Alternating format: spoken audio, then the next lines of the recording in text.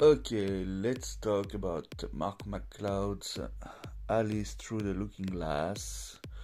The real name being Through the Looking Glass, but everyone calls them Alice. Okay, so I have almost all the colors but two, which are the tan and the forest green, also known as dollar green. So this is the lime color. This one is signed by Mark McCloud.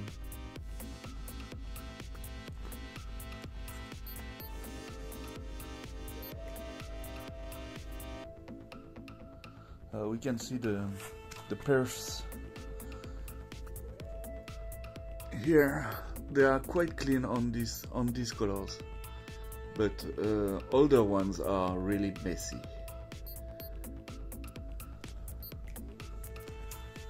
So this is the mustard color.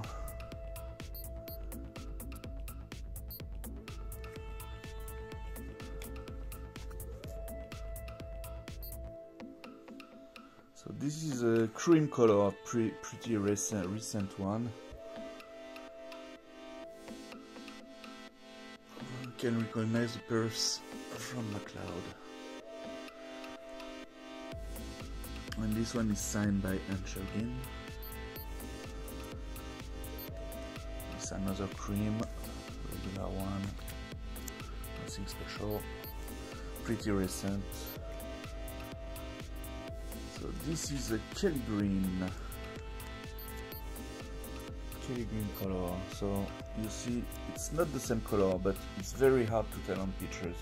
With the Alice, the colors are very hard to differentiate on pictures. So here you can see the difference between the cream and the Kelly green. Don't get fooled by the eBay sellers saying that they have Kelly, but you receive a cream. So this is the pink, signed by McCloud. So the pink are not so hard to get. There are actually several of them. Another pink.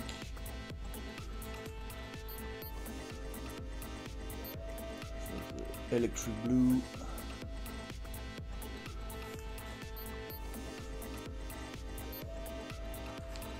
so I got an electric blue from someone quite famous in the circles, but the signature is very dodgy.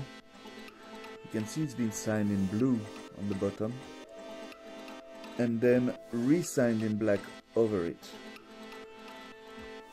So I don't know if it's a real signature or a fake, or Mark did sign in blue and so that you could not see it very well and re-signed over it. I have no idea what happened.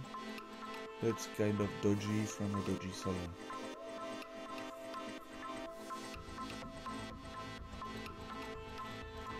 This is the orange one. There's always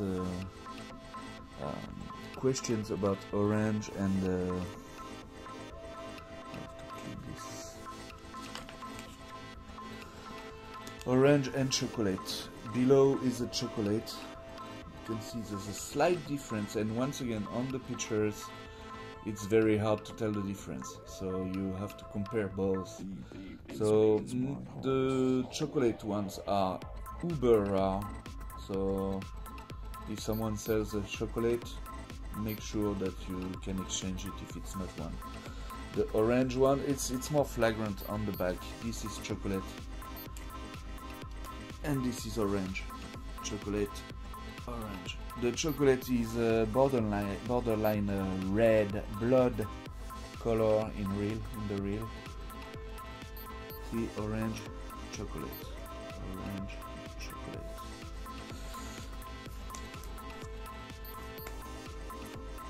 So this is a quite rare, very old red edition, Red Alice. This one is signed also. Those were supposed to be dipped at 1000 mix, but that's the legend. Who knows really? It's very nice, very fragile, je sais pas, I don't know in English which way you have to say it. It's very thin. The perfs are very crooked. It's like it's gonna fall apart, but it's not. And those are very old, and also the difference with these sheets, the red sheets and the regular sheets, it's the size. Quite a regular Alice. Red ones, the real ones, are bigger than regular older Alice. All the OG, I was gonna say, all the old Alice, the red, the forest green, and the lavender, like this one, are a little bit bigger than other Alice. This one also has a very dodgy curves. It's very old, very fragile, and very thin. This is the lavender, not to be mistaken for the glitter or purple, which is this one.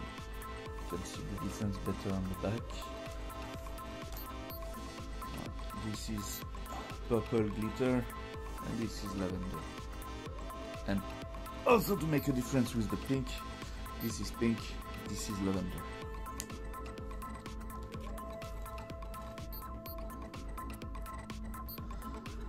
Okay, for these, and to finish I have a special edition that was, I don't remember which year I made it, with Paul Guest. You can see on the picture Mark McCloud signing the sheets with Sid, the Paul Guest dog. And you have two colors of signatures. This one is silver, and he signed also half of the pack with a golden pen. It's number on 100, but the legend says that there's in fact only 99 that were signed. And the first half, 1 to 50, were in silver, and second half, 51 to 99, were in gold. I don't know if Mark McCloud can confirm this, but that's the story that goes. And here we finished for this Alice review. If you have any question, any comments, don't hesitate to do so below, and please subscribe to the channel if you want to get more news about Blotter art and collecting. Ciao.